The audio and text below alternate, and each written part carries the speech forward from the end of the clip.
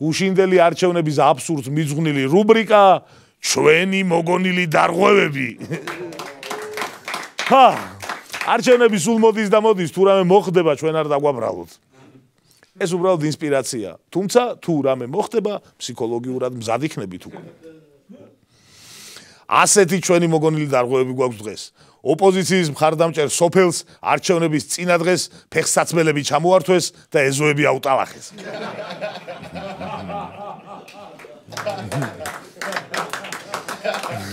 პასპორტები ხო ჩამოართვეს იქ მთელ სოფელში.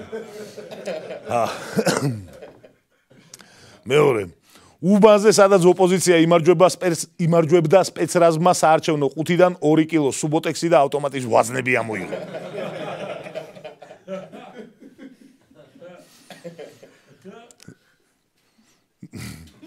ქართლის ერთ-ერთ სოფელში ოპოზიციის მხარდამჭერებს ერთად თავი მოუყარეს და კლდიდან გადაყარეს. მიაწვნენ. ბოლნისის ერთ-ერთ უბანზე მრავალრიცხოვანი გაყალბებებით ნერვებ მოშლილმა ცესკოს თავმჯდომარემ არჩევნები ჩაშლილად გამოაცხადა და საკუთარი დიქტატურა დაამყარა ქალაქს. ერთ-ერთ საარჩევნო ეს მაგარი სიგიჟეა შემდეგი. ერთ-ერთ საარჩევნო უბანზე შიშველი ბანჯგულიანი კაცი შეიჭრა და სანამ მიეკარნენ აყალბებდა.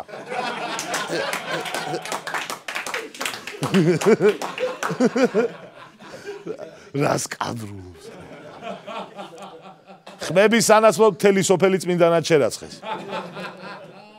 რუს ტურისტს არ მისცეს რუსული პასპორტით ხმის მიცემის უფლება, რადგან მას თითზე მარკირების სითხე აღმოაჩნდა.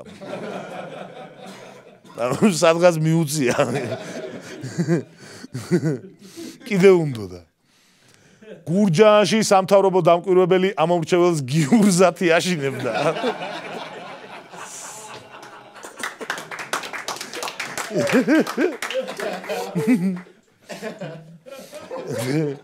ხმის დათვლის პროცედურა საარჩევნო უბანზე დაიწყო და მერობის კანდიდატის ზალაში დამთავრდა. საარჩევნო ყუთში გაჩენილი ხანძრის ჩაქრობა მალევე მოხდა, მხოლოდ ოპოზიციის ხმები დაიწვა.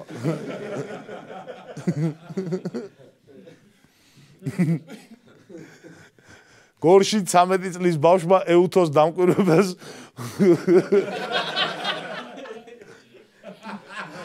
კვერცხებში წიხლი ამოარტყა. რა უნდა ქნა ეგეთ დროს?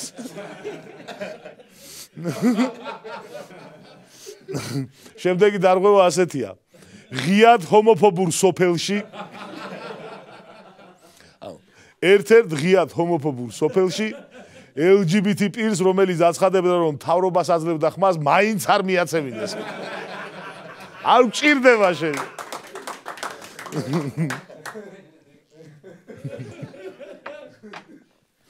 ერთ-ერთ სოფელში მოსახლეობას ხმის მიცემის სანაცვლოდ მეორე ტურის შემდეგ შვილების დაბრუნებას დაპირდნენ. ეხლა წაყვანილი ყავთ. უბანზე სადაც არჩევნები ექსცესების გარეშე მიმდინარეობდა, სიტუაციაში გასარკვევად სპეცრაზმი შეიჭრა. რა ხდება ერთია. და ეს ცოტა ისეთი ის არის, რა ქვია. ბოლო დარღვევა, შედარებით